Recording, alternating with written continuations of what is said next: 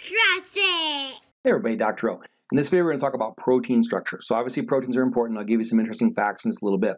But the structure or shape of a protein is critically important to its function. That's why I generally think of proteins, I think of them like keys, right? You can have a key. If the key doesn't have the right shape, it's not going to be able to do its job. So structure determines function is very important all across human anatomy and physiology, but especially so with proteins. If a protein loses its shape, it loses its function. So a term real quick before we jump in is denaturation. Anything that causes a protein to denature will cause it to lose its shape. That can be high heat, acids, etc. So I won't go into detail now, but I want to make sure you understand, you hear that word denaturation. If you denature a protein, it loses its shape.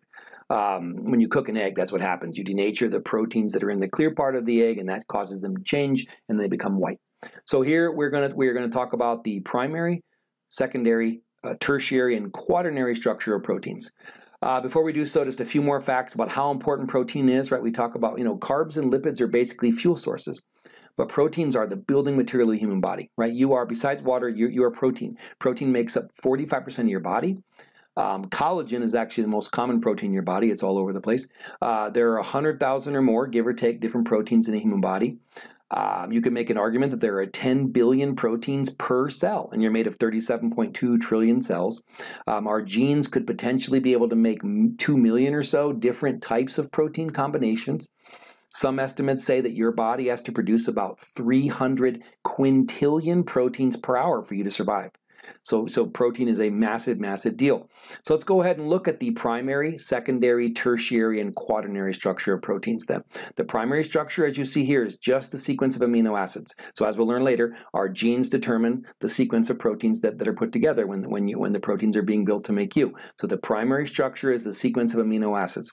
If there's a mutation and you have the wrong code in a gene, then you'll have the wrong amino acid, and that'll impact the primary structure of a protein. Good example there would be hemoglobin with sickle cell anemia. There's the gene mutation that causes the wrong amino acid structure, changing the structure of a protein, hemoglobin, which changes its function. So just remember, primary structure is the sequence of amino acids.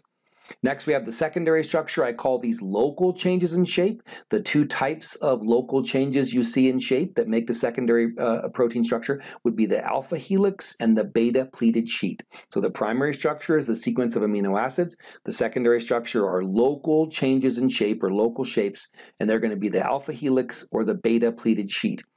The tertiary structure is the three-dimensional structure of the protein. So obviously very important because we just said the shape and structure of a protein is critical to its function. This is where you get that lock and key analogy. If the protein has the right structure, then it's the right shaped lock or right shaped key and will do its job. If it has the wrong three-dimensional structure, it can't do its job. If I try to put the key for my front door in somebody else's front door, it's not going to work, right? Like I used to have a lock in an old house when I lived in Sioux City, where I had to put the lock, the key was a little bit misshapen, but it still worked. I had to put the key all the way in. I pulled it out a little tiny bit, turned it one direction, then when I turned it the other direction, it would work. So there's an example of a key that still works, but not very well. So sometimes we do have proteins that are slightly misshapen that can still do their job, just not super effectively. So primary structure, sequence of amino acids. Secondary structure, local changes in shape. Tertiary structure here, the three-dimensional shape of a protein. Now, not all proteins have this, but the quaternary structure is when you put more than one polypeptide chain together to form a larger structure. So the quaternary structure here, this is hemoglobin. Notice that there are 4 protein chains put together that fuse together to form hemoglobin. So that would be the quaternary structure. So primary structure, sequence of amino acids. Secondary structure, think local changes in shape. Tertiary structure, the shape of a protein, of a polypeptide. Quaternary structure, when you need to put more than one polypeptide chain together to form a larger complex protein. All right, so that is the structure of proteins and how important it is to their function. I hope this helps. Have a wonderful day. Be blessed.